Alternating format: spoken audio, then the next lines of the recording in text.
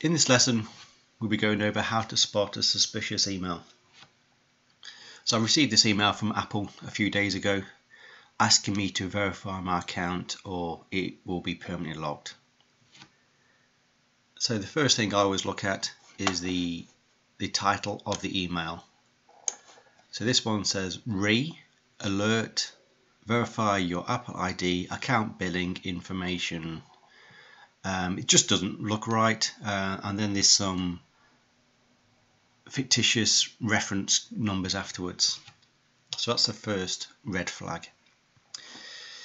So you notice my email security has flagged it as a phishing scam, and it actually sent it straight to the junk folder, so that's good. It says it's from Apple ID, but if you look at the actual email address that it was sent from, it said it's from postmaster_webapp.38, and there's some random letters and numbers. The things you have to look out for is after the @ sign, it should also always say the sender's correct email address, i.e. apple.com or ebay.com, after the @ sign. So that is incorrect. They've just spoofed Apple ID on their email address, that's all. This is the urgent call to action where you have to do something quickly. So in here we'll have a look at it in more detail and just go through what I normally look at to spot a fake email.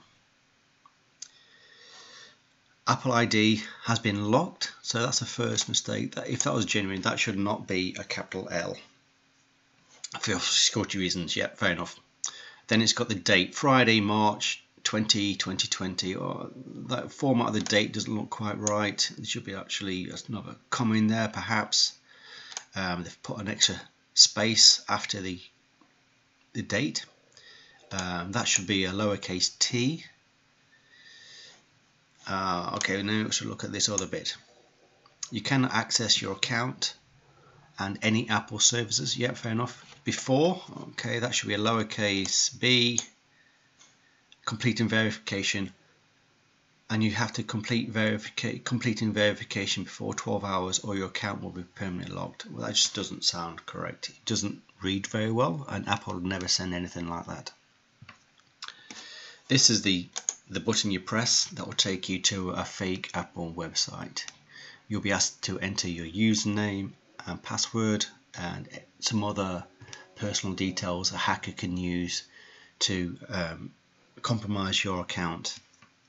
So if you hover over this link, normally in your bottom left hand corner of your web browser, you'll be able to see the destination address, where it's going to take you to. In this case, it's got an IP address and then / and some random letters and numbers. If that was genuine, it will be going to apple.com /support possibly, or /account. In the email footer, it's got Apple ID, support, privacy policy. In a genuine email, these will be clickable links, so you could actually go and view the documents. These aren't links. So if you hover over the button, the cursor turns into a little hand. It doesn't turn a hand over these, so these are just copied off a genuine email, but they're not clickable links like they should be. And that's how you spot a suspicious email.